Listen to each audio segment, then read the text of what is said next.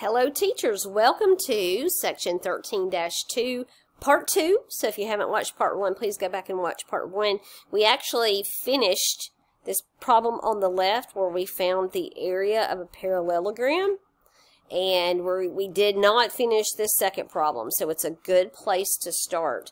In 13-2, I know you know this already, we are talking about area and units of measure in area and converting from one unit to another unit, but all dealing with area. And so the second one, of course, is a triangle, right? We know the formula for the area of a triangle is area is equal to 1/2 the base times the height. You remember where that formula came from? Well, a triangle is half of a parallelogram.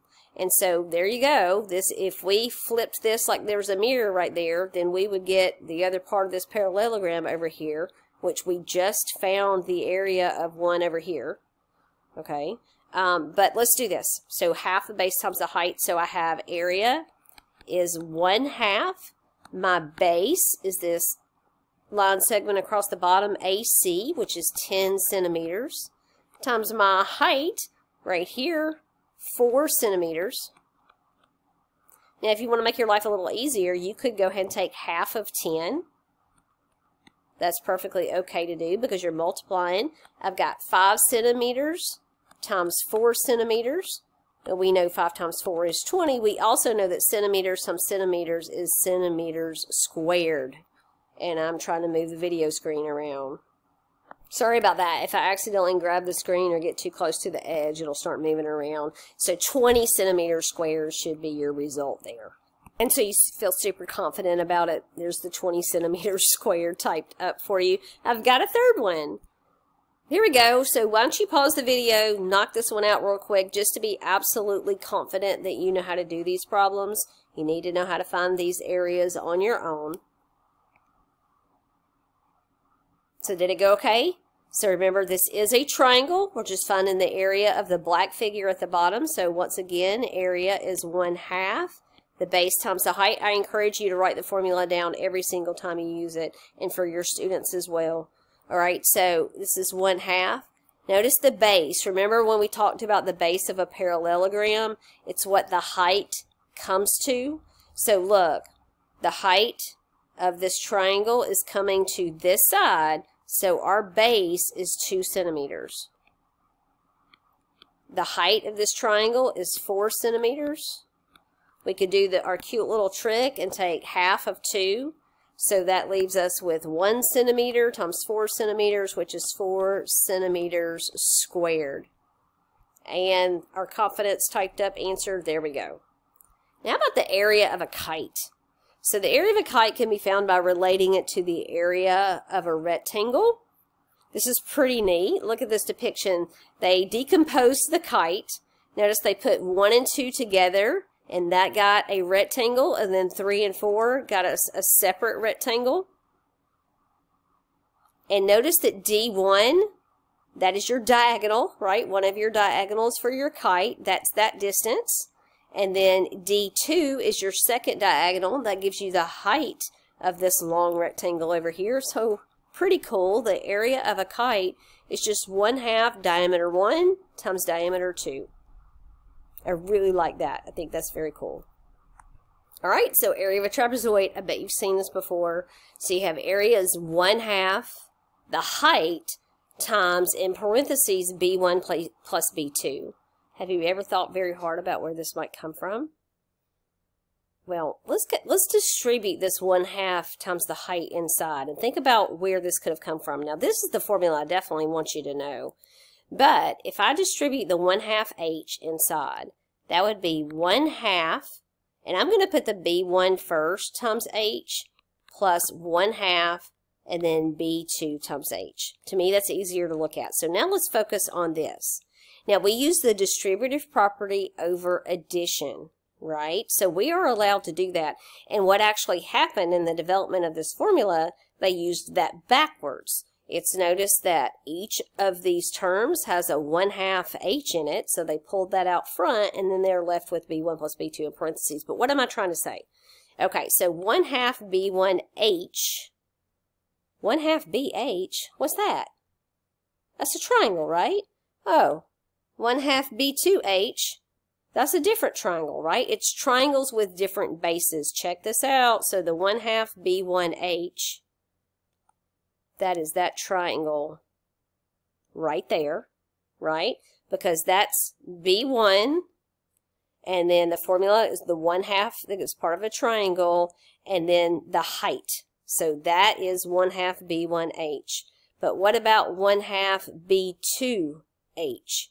Well, look at B2. Okay, now notice the altitude for that triangle comes outside. Remember, that's perfectly okay. That's what happens when you have an obtuse angle in your triangle. The altitude comes outside, but that's still the area of this triangle right here. So it's just two different triangles you're calculating the area of. You're adding them together to get the area of a trapezoid. Love that. Okay, folks, find the area of each of these trapezoids. It is time for you to pause the video. Promise me you will. Pause the video. Calculate these two areas and come back, and let's make sure you know how to do this. Okay, so you did it, right? You did, right? If you didn't, pause it. Go do them now. All right, so I'm going to trust that you did this. So this is area is equal to 1/2 B1 plus B2 times the height. Notice I accidentally put it in the back because that's the way it's stuck in my head, the height. But 1/2 H, B1 plus B2 is the same story. Now, so I've got 1/2. Let's go ahead and put the height in the front. What's the height? That's the 4 centimeters. And then you have base 1 plus base 2. Doesn't matter the order you add them in, like the commutative property of addition says I can add 12 centimeters plus 16 centimeters, or I can add 16 centimeters plus 12 centimeters. It doesn't matter. Now, what I am going to go ahead and do, this is multiplication, although this is addition. It's in parentheses. We need to add first, right? Order of operations. Y'all know the trick, right? Please excuse my dear Aunt Sally. So, parentheses first, then any exponents you have, multiplication and division left to right, division and multiplication, division, I said it right? Addition and subtraction left to right. So, anyway, right here, I can cancel this 2 and this 4, and that makes it a 2. So it makes your numbers a little easier to deal with. So now I have 2 centimeters times 12 plus 16 gives me 28 centimeters.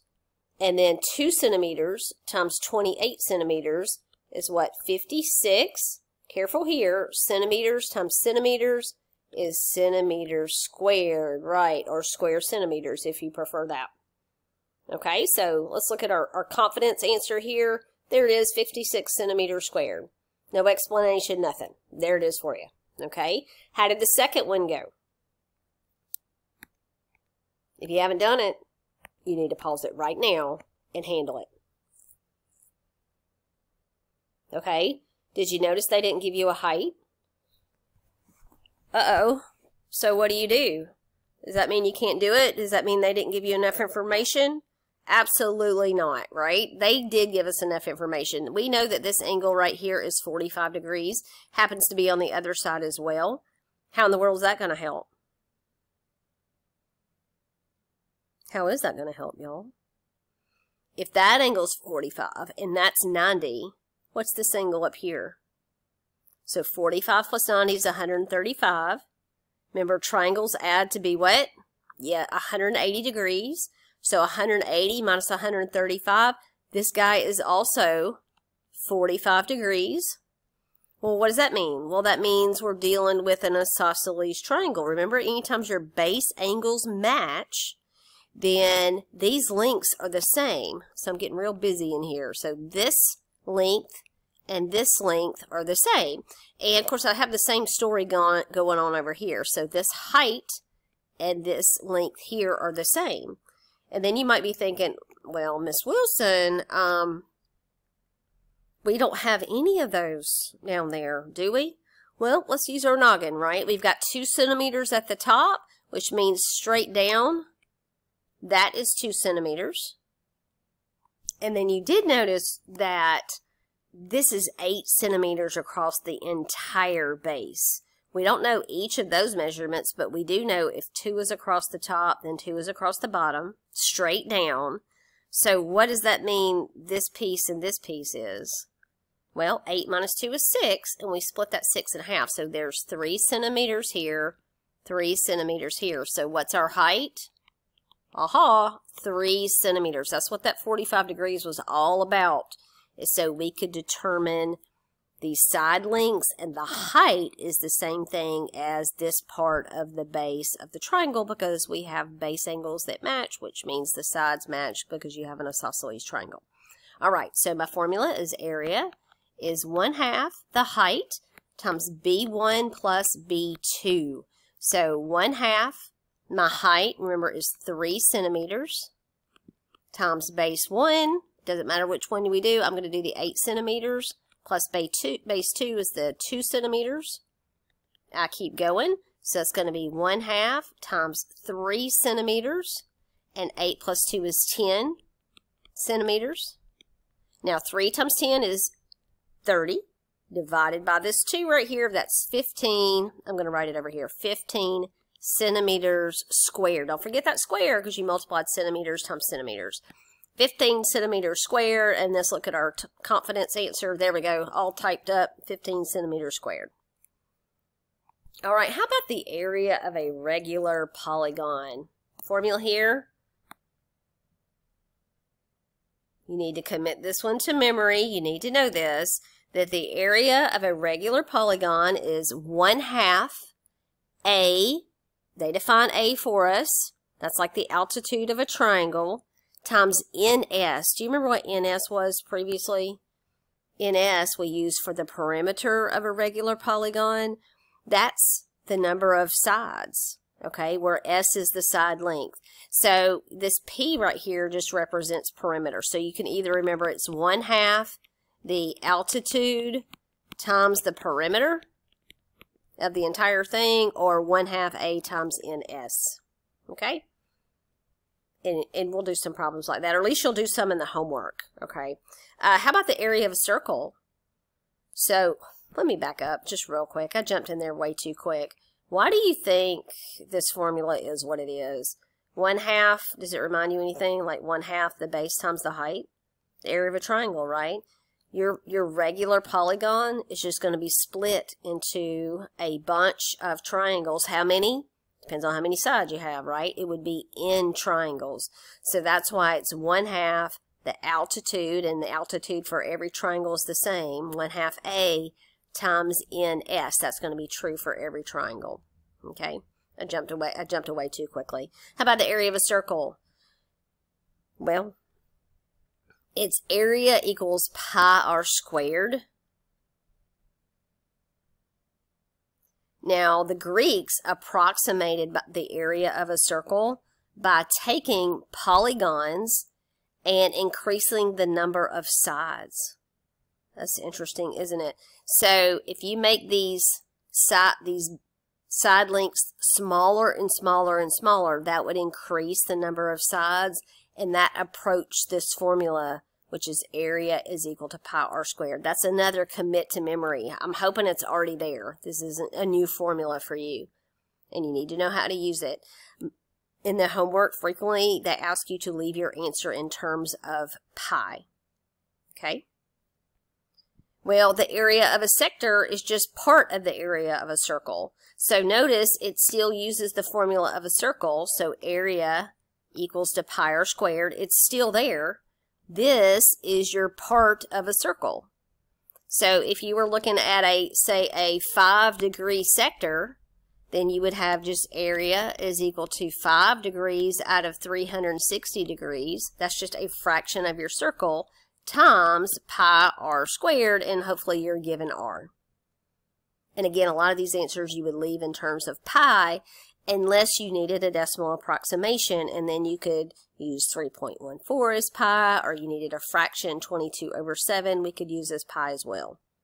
All that remains is just a couple of homework problems to help you out. It says find the area of the shaded staircase in the drawing. Okay, so we have a drawing over here, and we're trying to find the area of that bright blue shaded region over there. Notice they didn't give us a single number. This is why I picked this homework problem. I thought you might appreciate a little bit of help with it. What do you think we should do? Well, what kind of shapes do we have, right? We have triangles. Okay, so that means you write the formula for a triangle. Write something. Okay, so area is equal to 1/2 the base times the height. Okay, so let's just take a look at this one triangle that I've outlined in red there. All right, let's see if we can write that out in terms of the information they gave us. So I know that area is 1/2. What's the base for our triangle? It's right here. You see me drawing over it. Isn't that this value right here? They just called it B. Yes, yes indeed. They just called it B. So the B in our formula is the same as the B in our problem. But now height is not just height. How do we define the height here? Well, check it out. The height, they're saying H is defined to be from the bottom down here all the way to the top. All of that is H. Okay, so I've got 4 triangles in here. So this height, and by the way, that is the height of my triangle. Is it right triangle? Thank goodness, so I don't have to calculate a height. It's right there. But it's H split up into 4 pieces. So how about the height is H over 4 for this one? H over 4 for this one. H over 4 for this one. You get it? H over 4. I just took that distance and divided it up into 4 equal parts. Okay, so my height is H over 4. So the area, this is, remember, is of one triangle, is equal to 1/2 times B times H over 4. Well, can't I multiply this denominator times this denominator? I'm like, yep. So that's going to be BH, still in the numerator, over 8. But that's one triangle. How many triangles do I have? I have 4 of these things. So I'm going to multiply 4 times this BH over 8. And you know what's going to happen is I can cancel this 4 and this 8, and that's going to leave me with 2. So the area of the shaded part is going to be BH over 2. Okay, so the area is, again, we're going to have BH over 2. And now what's the units? Remember, it's area, so it's something squared. Well, they didn't give us that, so likely this is going to say units squared. I can't really scroll with that, but pretty sure that's what that's going to be. So I hope that helps you out in the homework. I got one more. All right, here we go. If a 120-degree sector of a circle has a radius of 6 centimeters, what is the perimeter of the sector? Okay. Now, this might refer more to what we did in the last section, but I wanted you to see this. Okay, so first of all, I'm just going to draw a circle, or close to it, just to give you a visual of what we got going on here. It says, if a 120-degree sector of a circle has a radius of 6 centimeters. Okay. So this guy right here is 6 centimeters. Now, I'm just estimating 120 degrees. I'm just going to put it right there. So that is 120 degrees. Okay, and they want us to find the perimeter of the sector. So perimeter means this right here. We know that as arc length, right? But that's not all. They don't want us just to find the arc length. They want us to find that perimeter. If we were to walk around that, how far would we walk? All right, so we need our arc length formula. So remember, arc length is equal to, it's pi r theta divided by 180 degrees. Remember, we talked about that. We even talked about where the formula came from. Okay, so for our problem, we have pi. Remember, most of your answers, you just leave pi in there. R, what's R? It's the radius. That's 6 centimeters. So 6 centimeters. Our theta is 120 degrees divided by 180 degrees. We need to simplify that.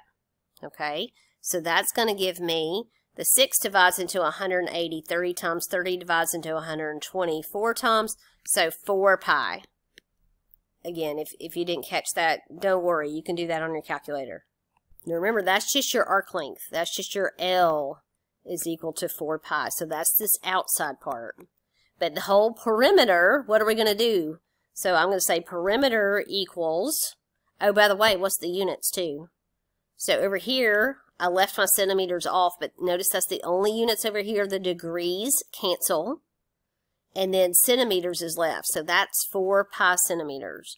So for the full perimeter, I already have the arc length, which is 4 pi centimeters. And I need to add that to this piece down here, which is 6 centimeters, and add that to this piece over here, which is also 6 centimeters.